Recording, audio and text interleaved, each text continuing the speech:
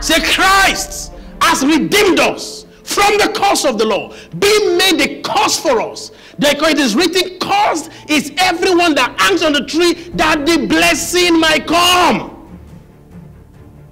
What is a curse? An empowerment not to make progress. What a curse does, a curse takes prosperity and progress from you and takes you away from progress and prosperity. In case, this is how it works. In case you are going in a direction and there's prosperity there, a curse will take you away from it.